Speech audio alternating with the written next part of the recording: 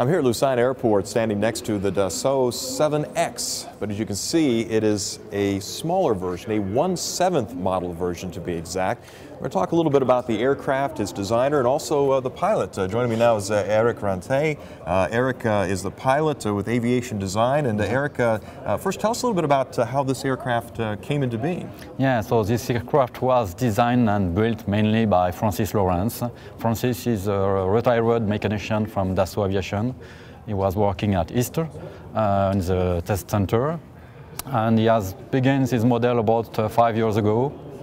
He make everything himself, and he was mainly designed to be exposed at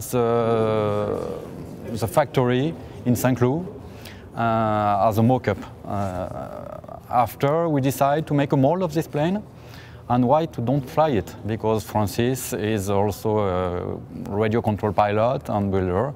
So he said, okay, we will try to fly it. Now, the detail on this is just amazing. It's actually an aircraft, too. It's not a model. Many of us in America may call these models, and we're familiar with the small ones that buzz around, but this is an actual aircraft. It's the exact scale, 1/7 scale of the real airplane. Francis has done it with the CATIA drawing.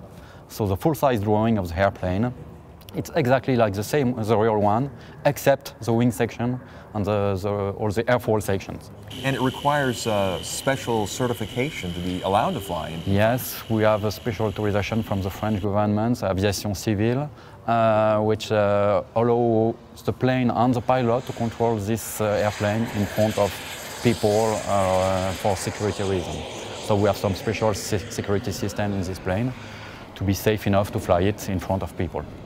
Now, some of the characteristics of the aircraft, are they exactly the same as the full-size model, or if things had to be changed down for scale? Exactly the same, except the wing section. Wing section is typically model airplane wing section, because the real airplane use critical airfoil, which cannot be used easily in model airplane. It can be used, but the landing speed and takeoff speed will be too higher. So we decide to use a more conventional airfoil. Also, the wing area is a little bit increased because it looks a little too small to fly it safely. Yeah. Now, the flying part itself, you're holding the controller and the controller. Is it a difficult aircraft to fly? Exactly like a normal model airplane, a small model airplane. It's a little more difficult than standard model airplane, but it is very similar than a jet model airplane. And now jets are very popular worldwide. So it flies exactly like a jet, like a Rafale or Mirage airplane. This isn't like my Game Boy, though. It's a little more. It's a little bit the same. You've got the elevator, the aileron, the rudder, and the throttle. It's mainly the main parts. After you have some switch for retractable landing gear, light, and so on, engines shut off, and so on. But mainly, it's like a Game Boy. Well, in addition to flying aircraft like this, you are also a pilot. Are there things you learn or can learn from flying a smaller version? Yeah, it is very similar. I am also a private pilot, and it's very similar. You have some same feeling like the real one. This one is not exactly the same. As I said, we changed some wing section. Also, the inertia of the airplane is not the same as the real airplane. So you have not the same sensation as the real one. Also, the real one is controlled by computer, fly-by-wire computer control. This one is just direct control. You fly it manually. But on other applications, we're also working with Dassault for UKAV program.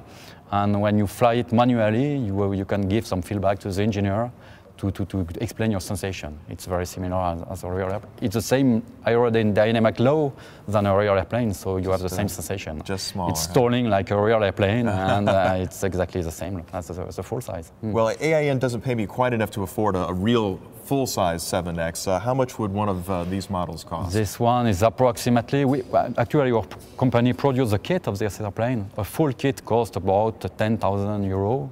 And a full model ready to fly like this one is about 15,000 euros.